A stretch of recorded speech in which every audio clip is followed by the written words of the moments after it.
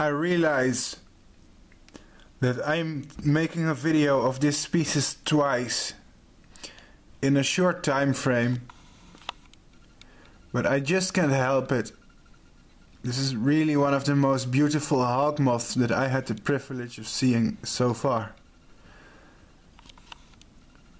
As I've told you in one previous video, it's a hawkmoth from Thailand, Pergesa acteus, and they feed on the Aracea family. Things like Dieffenbachia or Arum, and some plants that are commonly used as house plants. Take Alocasia for example. Either way, I just wanted to capture the beauty of Pergesa acteus on camera. There are not too much videos about insects on the internet,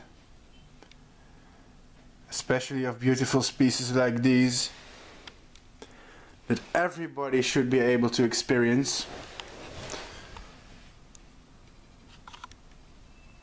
So it really is my pleasure to share them with the internet. It's what I've been doing for years, and even though there's not much left to tell right now, I just hope to make some nice shots of it so you can see it from all angles, just to convince you that this is really one of the best hawkmoth there is. Really has a very nice shade of green, very light green.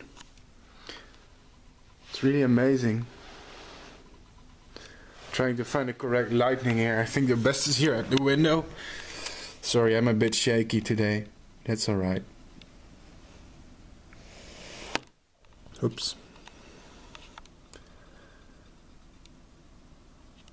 And now my camera is refusing to make a clear shot.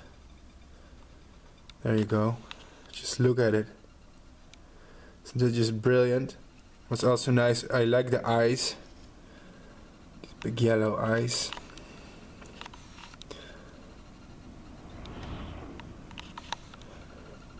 I do hope to have a pairing of them and breed some of their larvae too, but I gotta be lucky to have that.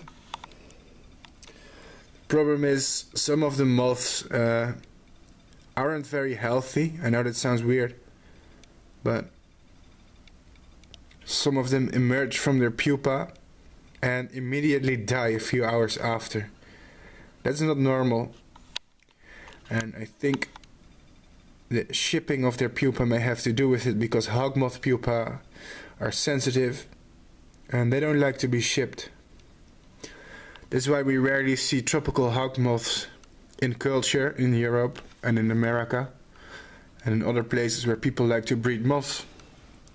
Silk moth cocoons are very tough, and so are their eggs, so it's very easy to ship them from tropical places. But hawkmoths, they're a different story. They're very sensitive, in most cases at least. Okay, one more close-up, and I guess that's the end of this video. Remember the name, guys. Pergesa acteus. Thanks for watching and stay tuned.